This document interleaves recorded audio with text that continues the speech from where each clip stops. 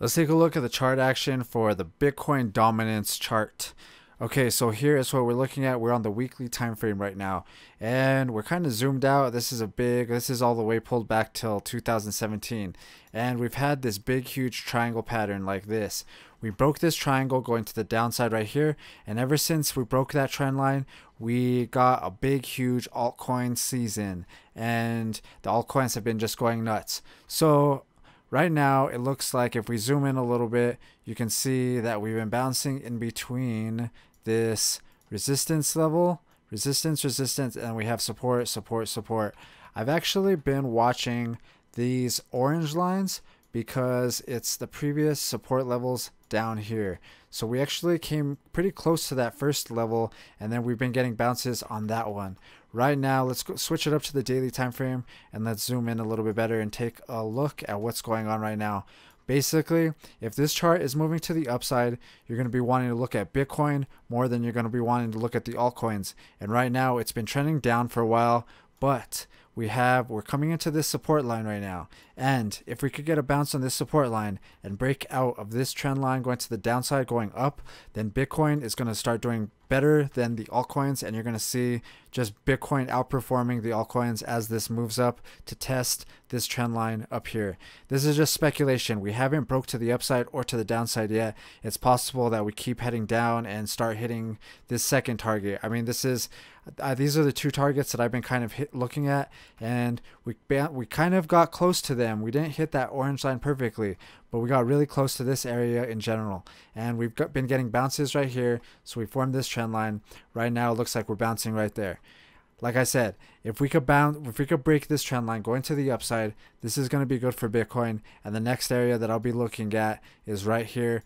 And then if we come up to right here, we're going to have to see if we could break out of this and see if Bitcoin will even do better than it's already been doing, or if we start trending down and we get like another altcoin season.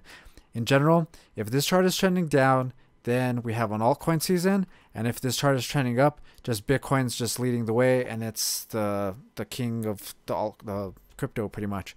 So yeah, in general, we are coming down to this support level, and we're getting really close to it, and basically we're getting to an area where we have to choose whether they're going to go up or we're going to go down between this downtrend and this bottom support line. In my opinion, I'm hoping that we get a bounce to the upside and we start looking at these targets, and maybe Bitcoin takes over. The only argument against like Bitcoin being dominant right now is Ethereum to Bitcoin is looking really good. Check out this chart. I've been watching this chart for a while now too, and I don't know where all my stuff went, but we have a flag pattern going something like this. We broke that going to the upside.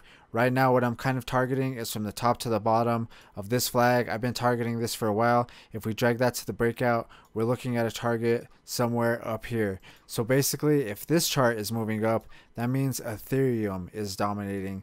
And I've been targeting this area up here because it was a previous top over here. We also have another previous top right over here. We have another previous top right over here. This top lines up with this target. So what I'm thinking is, as long as this chart is moving to the upside, Ethereum is better than Bitcoin. And that's why I've been kind of looking at Bitcoin. I mean, I've been looking at Ethereum a lot lately, as much as I've been looking at Bitcoin. Bitcoin is my #1 holding, but I've been looking at Ethereum because of this chart. And just check out how it's moving. If we go to like the weekly time frame, we can see. Let's check out the volume and the RSI. It looks like the RSI is getting a little bit high and the volume's a little bit low. Also, the way the price is trending up and the volume is getting lower. I'm not sure. Maybe this needs a correction, and maybe if it got a correction, maybe then we'll see.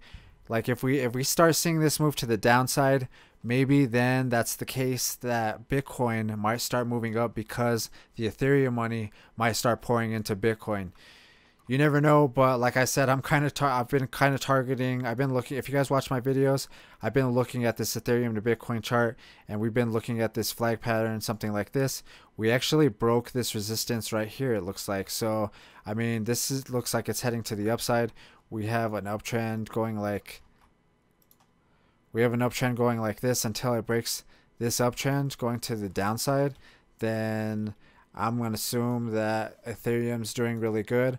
But if this trend line breaks to the downside, maybe that's our signal when Bitcoin will start doing really good, and maybe that Bitcoin dominance chart will start looking better as well.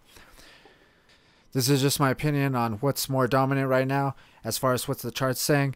And like I've been saying, I've been watching Ethereum for a while, but if we go back to Bitcoin, we also are that Bitcoin dominance chart. We're also getting very close to the bottom where I've been watching as well. Like I said, like I've been talking about all in this area right here, once we start hitting these orange lines, then I'm going to start getting a little bit more serious about Bitcoin and a little less serious about the altcoins, because I want to start kind of just start paying more attention to Bitcoin as we get lower, as it gets less dominant. I don't know, I have a feeling that Bitcoin's going to be bouncing on some of these orange levels. I don't know how far up. I think like 50, let's see, where's like kind of like an average? I mean, right here, up here was like 70%, maybe right here at around 57%.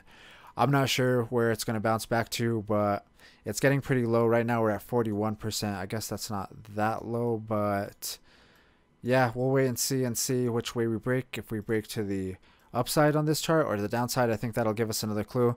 Maybe if we break to the downside, we'll have to start looking at the Ethereum dominance chart. All right, let me know what you guys think. If you guys like Bitcoin and Ethereum, hit that thumbs up button because I like both of those, and I'll see you in the next videos.